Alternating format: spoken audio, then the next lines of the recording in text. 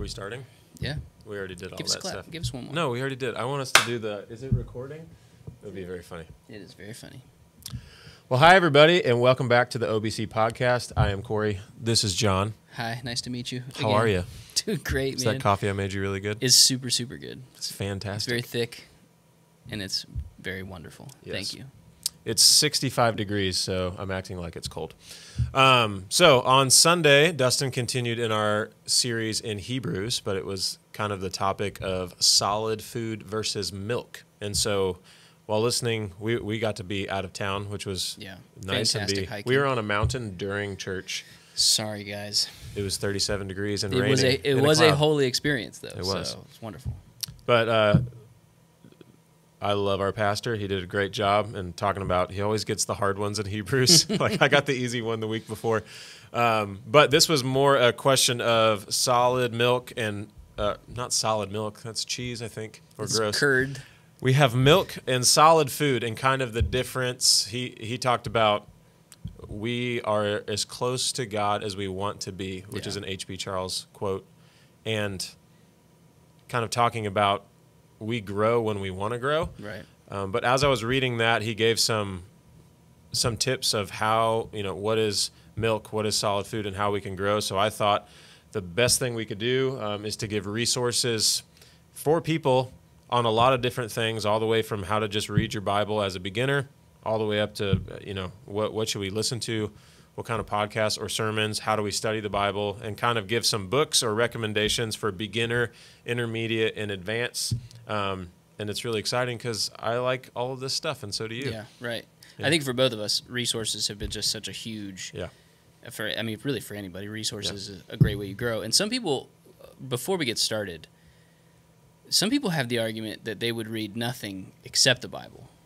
Why do you think that we should actually do something more than just read the Bible? Why do we have that stance? Because there's smarter people than me who also read the Bible, and they write down Right. what they've learned. I mean, there's PhDs in every field. We could read the same article, and my synopsis to you, you'd be like, Corey, you're not as smart as that guy. Yeah, Like, I think it denies the communal aspect of the Trinity. We were created in the image of God. That means we need each other. Anybody who says like I don't need anybody, Yeah, I just that's need. true. It's like no, you were created in the image of a communal God. So for you to learn from other people is actually a godly thing. Maybe I mean obviously God is not learning new things, but for you to experience what other people are experiencing, that's a great thing. So I feel agree like with that. I feel like it's a great understanding of I don't know everything, Mm-hmm. and I'm also not perfect at reading the Bible, and I need somebody else's help if they're further along than me. Now, there's obviously safeguards you have to have because there are a bunch of crazy people out there, and that's kind of why we're doing this podcast is we want to help give good resources. Over time, you get what's called your spiritual palate, where you can taste that something is off about someone's theology.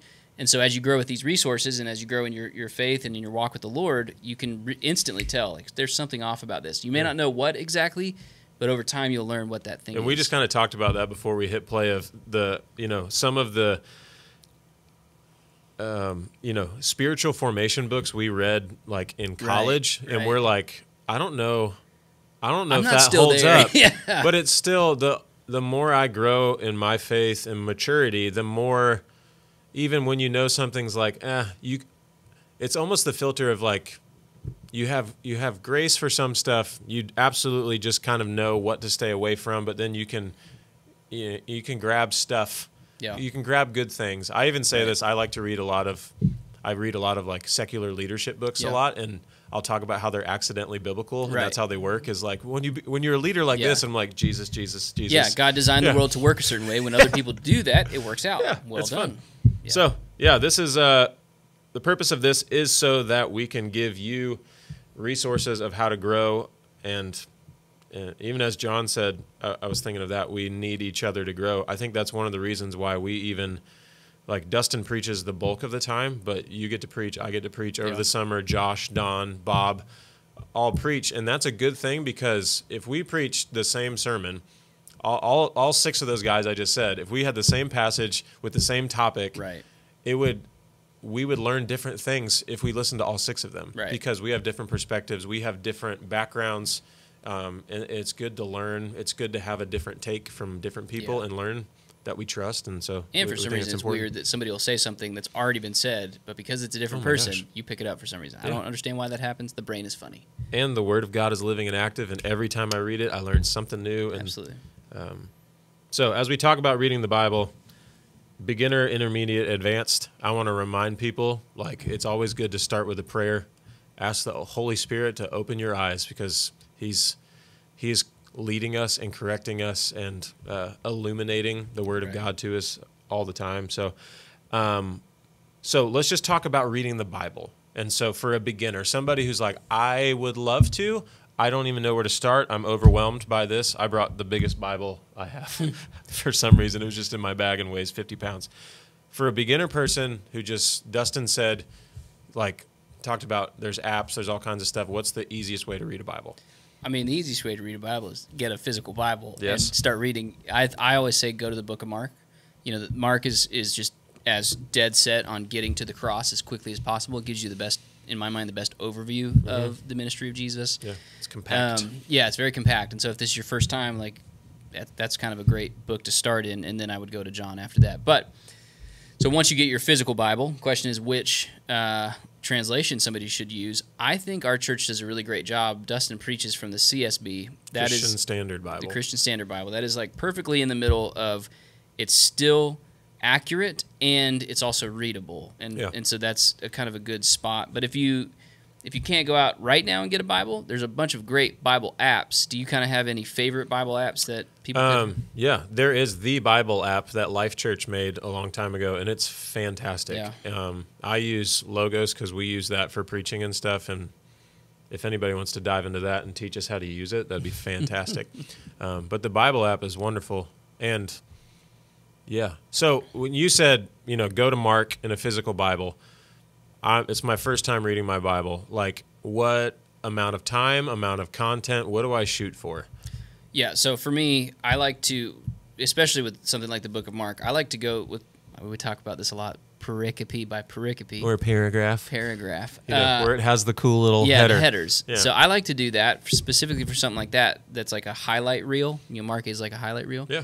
I just do that for a day. Sit in it, read it 5 or 6 times. Like try to get an overview of what it is. So there's a process called SOAP. You get scripture, you observe what's in the text, then you see like is there any promises, any sins I need to put to death, any kind of Christ-likeness I need to put on in the text or attitudes I need to put on, and then prayer. So scripture, observation, application, prayer. Okay. Because without prayer, none of these things we're trying to apply are going to happen. And so when you're reading like the Book of Mark, look in it, see what characters are there. Is there any kind of timeless truth that you need to apply to your life? And then pray that the Holy Spirit would apply that to your life. Because we want to read, you want to take in all the information in your Bible, but it's not a textbook, really. Right. We can't go to it like we're studying.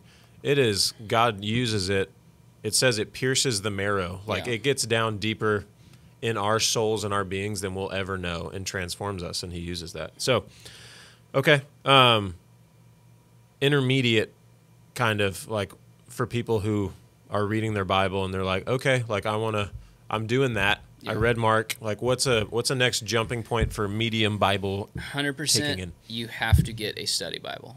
Okay. A study Bible is really great because at the beginning of every chapter, it'll tell you kind of what's called like the redemptive history. So like where does it sit in the storyline of redemptive history, which means like when Jesus came and what this teaches. It gives us like what literary genre is it? Because you don't read a psalm, which is a poem, you don't read that the same way that you do a book of the law. Like there are different ways to read different books of the Bible. And it gives you like who was the author, what were the people like, because as much as we like to think the Bible was written to us, it was not. It was written to a certain people at a certain time. And so if we can understand their lives and their situation and what was going on contextually, it's really helpful. So that's what's great with the study Bible. It also goes through each passage and just helps you understand it a little bit more. I would say maybe get a few different types of study Bibles. That way you're not sitting with one person's thoughts and interpretations of it. But I think like instrumental to my faith was getting an ESV study Bible. Wayne Grudem was one of the main translators with all that, and it's just so helpful because a lot of study Bibles too will have articles in it that help you understand maybe historically what's going on, or are there different arguments behind a certain passage. And so for intermediate, man, I think getting a good study Bible is the way to go. And again, the CSB has a study Bible. Yeah. They have men's and women's ones. I haven't looked at them, but like that is solid. There's an NIV study Bible that I have. I don't remember which one it's called. There's several. My favorite and the one I like buy people when I disciple them is the ESV study Bible because it's like white and orange and hardback. Yeah. But it's fantastic. Yeah. And I will say a tip. Yeah. I have that one in like really nice leather calf. Always get a Bible that when you look at it, you want to pick it up. You want to smell it. You want to hold on to it because it's such incredible leather. So I like. Well, that's a good transition to. I'm going to show you guys. I think if I can get it on here, how I read my Bible. This is a wide margin Bible, and I want to let you know that you can write and draw all over your Bible. But I'm just going to hold this up and see. This is what I'm on like today. And as you can see, it's covered in highlights, and I don't know if you can see it, but you can see that it's whatever. But every year, I try to read the Bible through in a year. And so this is the second year I got this Bible. My mom bought me this Bible, last Sweet Pastor Lisa. Appreciation, and it's a Schuyler Bible. And if you ever want to nerd out about Bibles, come find Yeah, us. let's talk. But last year, I started it, and I used a blue pen and wrote through it. And this year, as I'm going through it, I have a green pen. And I've highlighted verses that are important for me. Like right here, the Sermon on the Mount, I highlighted the Beatitudes. But every time I go through, and it helps me in a more advanced way of reading, helps me pay attention. I write prayers, I write applications in the margin of just things. And I think in my head one day, CJ or Maggie will grab this and care to read what their dad read. I even ask questions in there that I want to go back and find out because I'm still learning. Yeah. There's some stuff that's hard to do, but the important thing is reading. So physical Bible's good. Using the Bible app is fantastic. I'm trying to think like beginner, there are little, like 3-day challenges about a topic that you can read, I think are good as devotionals. There's lots of devotionals on there. Intermediate would be read a book of the Bible, and even if you want to take it a little more, there's read the New Testament in a year. Yeah. Advanced would be read the whole Bible in a year. Yeah. Which is hard. I mean, it is, but it's easy. But it's not. It sounds enormous, but you're only reading for like 20 minutes a day. Yeah, it's it really not, is. It's not like some crazy, you're 4 hours a day reading the Bible. I do know people who've done read the Bible in 90 days, and that's crazy. That's beyond advanced. My friend Pastor Benja in Kenya read the Bible a month multiple times last year, and he's just like put up his Bible reading plan. He's like, Numbers and Deuteronomy today. I'm like, oh my goodness. Oh, that's crazy. So, the one I'm reading right now, the Bible reading plan is called the McShane one, which is you read the Old Testament once through the year and you read the New Testament twice, which is, so you read 4 chapters in 4 different places. Yeah. Another one is Navigators, which is a really good one that you can find on the app because that you read for 25 days a month and it gives you like catch-up days, which is always helpful because and that's the purpose. If you fall behind, the purpose is like not yesterday. It's like just get in your Bible today. And I will say, I'm known to read a year-long Bible plan in like 2.5 years because I want to go slow through it. Yeah, I don't like reading large chunks. Yeah. I've read through the Bible quickly once. I think that's important for everybody to do. But if you're reading for depth, sometimes you can take those same plans and just read the Old Testament one day, really dig through it, and then the next day read the New Testament. So that's a good segue. The next thing we want to talk about is how to study the Bible. And I think the beginner way that you talked about is get a study Bible. It's the easiest way to read. When you have a question, you pop down to that verse and see what it says and how. So somebody does that and then wants to take it one step further. What are some tools, or how would you tell them to study the Bible? Yeah, my favorite tool is Logos, if you want to be a nerd about it. It means the word. Yeah, so I love that app. Here's the thing: it costs $200 or $300. They have a free one. They do have a free one. It's got some great. It's got a great tools though still, but people are willing to spend $200 or $300 on the dumbest things. Why not spend it on a single purchase that's going to last you for the rest of your life? That's going to enrich your spiritual life incredibly. So the Logos Bible app, because there's tools where you can learn Greek and Hebrew, like you can learn the alphabet, you can learn Greek and Hebrew words. So that's really fun. It pronounces everything for you. You can do where you have on one line you have the English and another line you have the Greek or Hebrew, and then as you highlight over that line, as you drag your cursor over it, it shows you which word that is. That's super helpful. That might be advanced, John. I thought we were on advanced. Intermediate.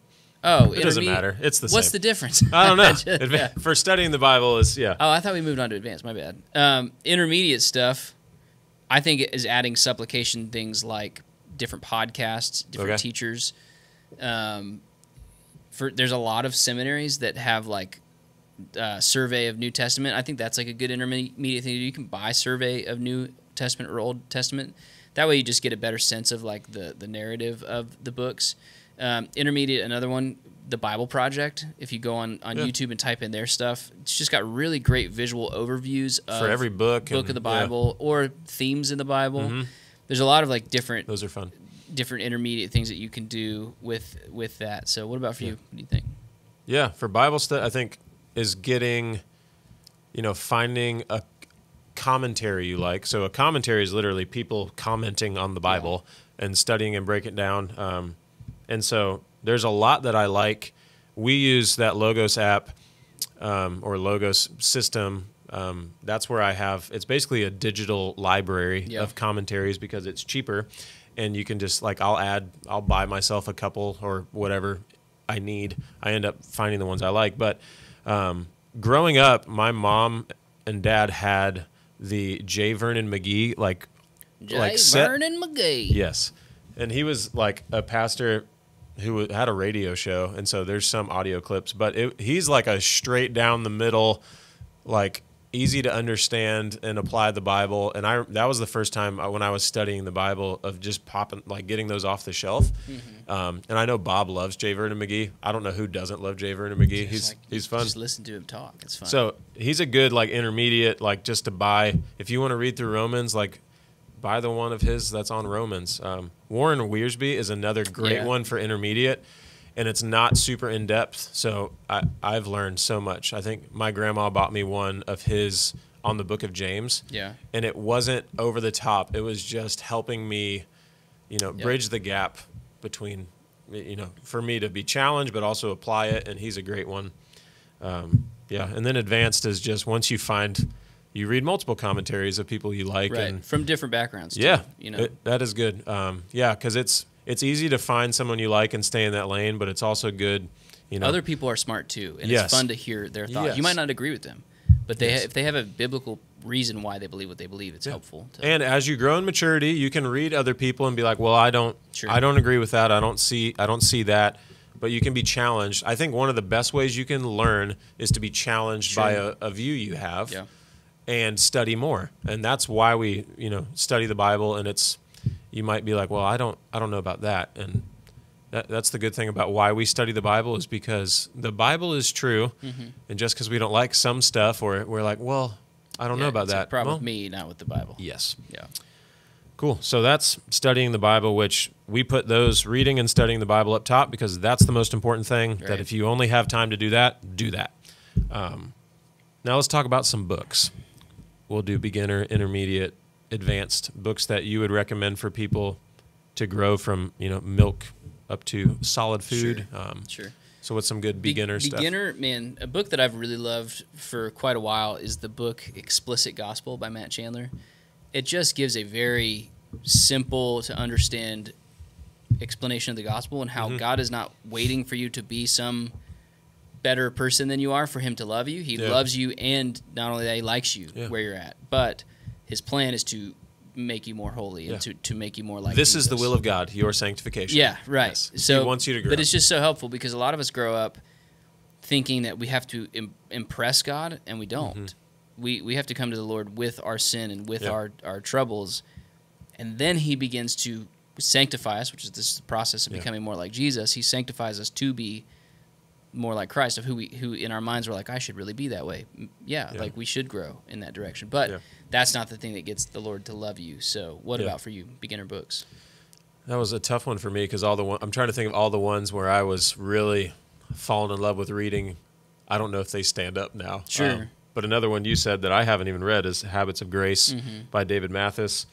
And I don't know if it's beginner or intermediate. You should just read it. but it's Gentle and Lowly by Dane Ortland. Yeah. We read that as a staff.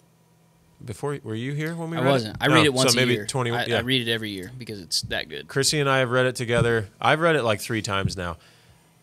It is all based on the one sentence where Jesus tells us about himself. Yeah. He says, I am gentle and lowly in heart. That's the only time he tells you about like His heart. His heart. And they're really short chapters. Like some of them are, like between 3 and 6 pages per chapter. But it just breaks that down and talks about Jesus and talks about his love for us. And really, and it uses some of the Puritans, a lot of Thomas Goodwin, who's definitely in the advanced column, to do that. But it's a really good book to grow you. What other intermediate stuff? Man, intermediate is hard because you really have 2 categories of book where it's because everybody's trying. Maybe like, it's just milk and solid food. Yeah, Like, so- I mean, honestly, like everybody is trying to write. They say like write for like a 7th grade reading level if you're trying to sell books because otherwise people won't read it. Yeah. Other great books. Desiring God was a humongous book in my By development. Piper. Yeah, by John Piper. Prodigal God by Tim Keller was a really big one for that's me. a fantastic book for It's even short, beginner. too. Short, yeah. Beginner really read short. Prodigal God, which is about the prodigal son story and the parable, not the story. Yeah, so beginner, intermediate. I mean, like stuff that probably does not hold up anymore. I read Blue Like Jazz a lot. I did too. And I loved it. And don't it's even- probably horrible in its theology. It's not like a spiritual formation book. It's Right. just a story about a Right. Christian. Ragamuffin Gospel was a fun one. If going back reading it, I'm sure it has a lot of problems, but it was really helpful for me when I was, a baby Christian. Yeah. I read Crazy Love by Francis Chan, Yeah. but I think even when I read it, I got to the end and I was like, this is either redundant or I'm like, I don't like where this is going. Interesting. So, but then in the advanced section, for me, the Puritans are really great to read. Mm-hmm. For me, The Glory of Christ by John Owen was the single most transformative book that I've ever read. Mortification of Sin is also a great one. Yeah. Do you have any great? Like, there's just a lot. Thomas Goodwin, that's where Gentle and Lowly comes from. But when we say the Puritans, the thing about the Puritans that were amazing is that they would write a book about a verse. A single verse, a whole book. Yeah, it's crazy. Is amazing. And Yeah. even like more in the advanced thing, I read Jonathan Edwards' The Religious Affections, and it was literally a treatise on like one topic. About, like the fruit of salvation. Another one that might be, 2 more that are in the intermediate and advanced that would be great. One is Knowing God by J.I. Packer, which is about, I think it's like 25 chapters, but it's almost an intro to systematic theology.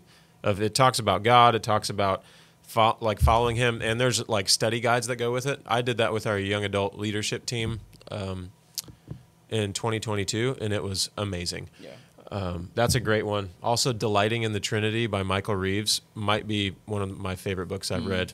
It's kind of short, but you got to read it slow because the Trinity, I read it and it still blows my mind.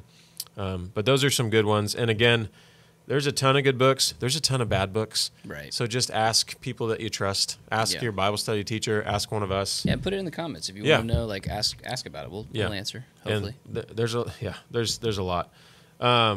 So we want to read our Bible. We want to study our Bible. We can read books. What about sermons? If people want to listen to more sermons, assuming you've already listened to the sermon here at your local church. Right. We do believe like your pastor preaches for his flock. Like it doesn't mean he works hard at it. Yes. Give him the joy of knowing that you listened. Yeah, and and even thinking about this series is I can't remember being more excited about a series. Yeah. Like we weren't here on Sunday, but I was so excited to listen back to it, Yeah. and it was fantastic. Going through Hebrews. So who else? Sermons. I listen to a lot of old John Piper sermons. If you can't get the gist, I like John Piper a lot. And which they have short ones that they came out with. I think it's called Light and Truth, where they break them down to like 20-minute. But they're from I listened to one 80s. on the weekend, like the Sunday before I was born. I'm like, it was like February 28th, 1988. I was like, I was born that Wednesday. Yeah. This is weird. I like Dane Ortland too. Yeah. Great teacher. So Gentle and Lowly, the guy who wrote that. Yeah. And it's just he's a great preacher. H.B. Charles is good. Love H.B. Charles. He's leads a Baptist church in Jacksonville. He's fantastic. He's been preaching since he was like 11 or something. I like Joby Martin a lot Yeah. at 1122 Church. So there's just a lot of great preachers out there. Alistair Begg, if you want a Dude. Scottish accent. Yeah. I mean, Sinclair Ferguson. There's a bunch of just incredible teaching out there that people should get into. Old Tim Keller sermons. He's my favorite Presbyterian. Yeah, So he's a sure. Presbyterian. I'm just D.A. saying. Carson, great. Yeah. He's also a good commentator. Yeah.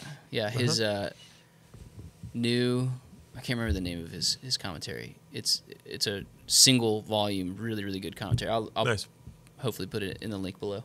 We have a lot to link. I know. Yeah. What about any other stuff like podcasts or videos on YouTube? Yeah. You love the YouTube. Jonathan Adams Ministries? John Adams Ministries. I actually started posting music there. So there's a lot of really, really bad YouTube. So I would say steer clear unless you are, People just hit play. unless Like you us. know for sure somebody kidding. is solid. So some good YouTube. Mike Winger is a great middle of the road. He's not So smart. Yeah, so smart. Not Reformed, not Arminian. Like just dead set middle of the road. That's really helpful. Some friends of mine, Jeremy Collins and Dean Lentini, two great channels. But I would say for the most part, I would not go to YouTube for my teaching unless it's a pastor who is at a church who has elders and people around him who can say, "Hey, you're off your rocker. Can you stop?" Yeah, that's good. Because there's just too many people There that needs are. to be accountability. Yeah, there's just too many people that are in their basement hitting record, and it's Yeah. like you probably should not have done that. Well, so that's a good warning. Like, Yeah, it's helpful to. But like we said earlier, Bible Project, that's Mm-hmm. really helpful. What about you? Got any? One of my favorite podcasts, like I'm very cyclical. Like Mm-hmm. I'll listen to music and then I'll listen to like audiobooks and then I'll listen to podcasts and like just because I get burned out. But when I do listen to podcasts, I love the Knowing Faith podcast. Yeah. And they've been putting stuff out and they've done like a whole series on books. They do little snippet. That's how I learned about the Trinity book that I talked about, is because they talked about the Trinity and we're like, you have to read this. And all three of the people on there are seminary grads who are very smart. One of them's a doctor. Jen Wilkin is on it, and she's Great perspective. It's so helpful to have a female perspective in that. especially she's so smart and such a good teacher. So that's a really good one for podcasts. Any other random tools, even things you do to help, like you're a parent helping your children follow Jesus? New City Catechism. That for me is the single most helpful child development tool is the New City Catechism. They've got these songs in it that are just when you select children's mode. When you select children's mode, it's literally the worst possible music in the world, and kids love it. So, New City Catechism, it teaches you catechism. You're just going through basic faith. People hear the word catechism and they just might think they don't know what that is, or think of Catholicism. Like, what does catechism mean? It's just the basic truths of the faith. Yes. And you're just going through, like, if you can hold these thoughts and these truths, then you've got a pretty solid understanding of the whole of the faith. And so the pillars of doctrine and dogma of what we believe about God. Yeah.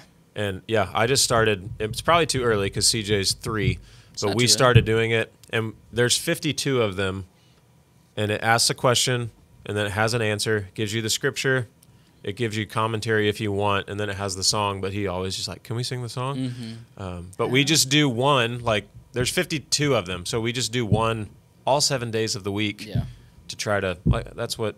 Yeah. I think If you have Sesame younger Street and Blue's kids- Clues did is they just played the same one. And that's how kids learn. You're Right. like, If you have younger kids, the Little Bear Bible is my favorite because what it does is it gives you the meta narrative, so the whole of Scripture.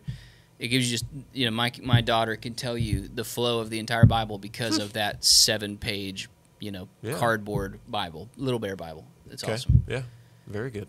There's also the one that Kevin DeYoung did, the Greatest Storybook Bible. That one's It's beautiful. beautiful.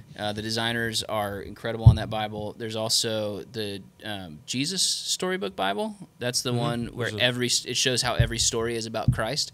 That to me is probably the most helpful Bible for a kid because it teaches them that the whole of the Scripture is about Jesus, not just the New Testament. Yeah. So that's great to read the Old Testament, looking for and it the shows story of redemption. Yeah, it's amazing. The Scarlet Thread. Hey, there you go. Yeah, and just read anything Yeah. Spurgeon wrote. Yeah.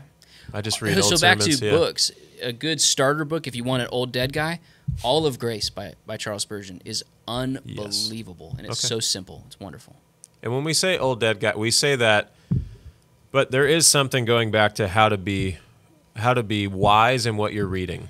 There are certain people who lived and died, and were like, faithful. and you faithful. Know it. Yeah, Like- they ended the race. They're good. like I loved reading Tim Keller and listening to his sermons while he was like here, but he went through cancer, praising Jesus The whole till the way. final end, and we know. Yeah. Like, you can look at his life and see the fruit. We can see the faithfulness. And so when we say old dead guys, like, it's good. There's plenty of people now who are good that you just don't know. Yeah. Like, and There's it's guys just I loved in Yes. my 20s that have gone off the rails. yes, absolutely. We've seen it a lot, unfortunately. So it's just good to be wary. But the purpose of all this, church family and anybody watching this, is to grow. Like, God desires your sanctification. We've been empowered by the Holy Spirit to grow, and we start at milk. And yeah, if you're starting at milk and you're a baby Christian, that is okay. Yeah, keep going. Do not go to the advanced stuff yet, because you might just get frustrated. But just start reading your Bible, even a few minutes a day, paragraph a day. But wherever you're at, if you're beginner, intermediate, advanced, keep taking those steps, keep learning, because there's always stuff to learn. And we're here as a resource if you want to ask any day, I would love to answer what else can I read. Yeah, that let us know would in make the me comments. so happy. Yeah, Let us know absolutely. your questions. For sure. So we love you. We'll see you on Sunday or whenever we see you. Bye. Bye.